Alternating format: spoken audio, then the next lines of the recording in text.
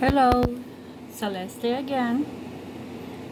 Today I want to show you how I made this cane. It's not perfect. I am not a caner. I am not anywhere near to know any design or expert or professionalism on canes, but I did manage to make a little cane that has some design with the swirls effect in the inside. This cane is very easy to do, and I use it on my slabs. So I was asked to do a little tutorial on it, so I'm going to try to make it as easy as I can. So for the first part, I always have a safe for the slab. I would have, this is on my 4 on the pasta machine. Okay, settings on 4 would be the thinnest, going from 1 being the thickest, 4 being the thinnest. So my pasta machine goes to 7. This is a 4. What I do is I use always a cutter to cut exactly the same amount of clay on each color, so that I would have the same amount for each, and it comes out really nice and just little square, little rectangles. I don't use a whole big cane because I don't make it that big, because my earrings are pretty much 6 to 8 pieces per design. So this is pretty much my little tray, and it's just little pieces of canes, not even an inch and a half long, which would be good enough for me. I don't want my canes to last more than 3 months, or maybe less. So let's start. I have a pink, and this pink is mixed with some translucent ceramic, and I'm going to do the black on top. Okay, and then for this, because they're rolled both on 4, but when I get them thicker, get them together, they become thicker. I want to be able to roll it, so I'm going to go ahead and put these 2 on the pasta machine on 4 again.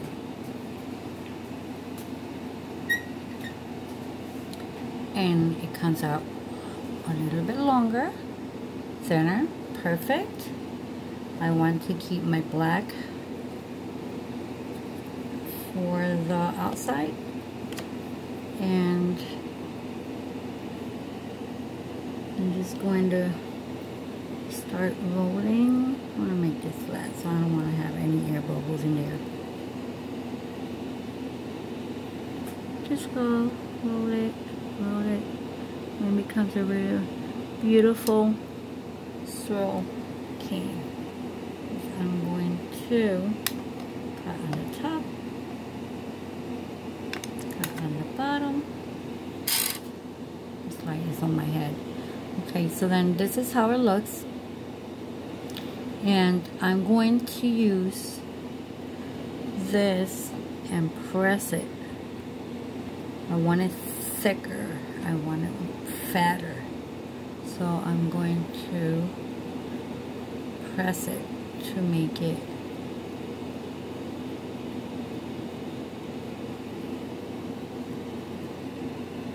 about an inch, about half an inch. Okay, that would be pretty much half an inch. Okay, so what I do with this, I'm going to cut it in half, and then I'm going to cut it in half again. Okay, half and half. Okay, so this is how I get the square. I'm going to turn these 2 circles. This is the circle, this is the circle, right? So I'm going to turn it facing the back to each other, and facing the back to each other. Okay, now I need something for the middle. I'm going to use the same, but on black, gold, and silver, in black, white, and gold. I made this black, white, and gold. I'm going to use this one because the center that I have is like a fuchsia and silver, so I want to use this one. Okay, and we're going to do the same thing. We already had cut it in 4, so we're going to turn it this way. I'm going to turn it this way. See, almost a square, but we're going to have the king right in the middle. Okay, right in the middle, and then we're going to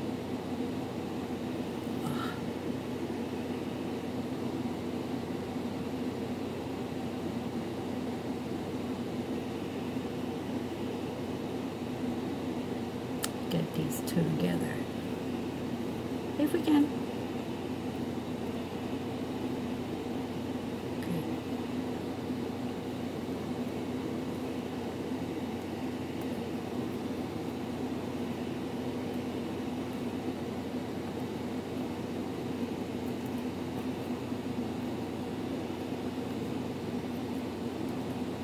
Ooh, I'm liking this color here, and the patterns around it.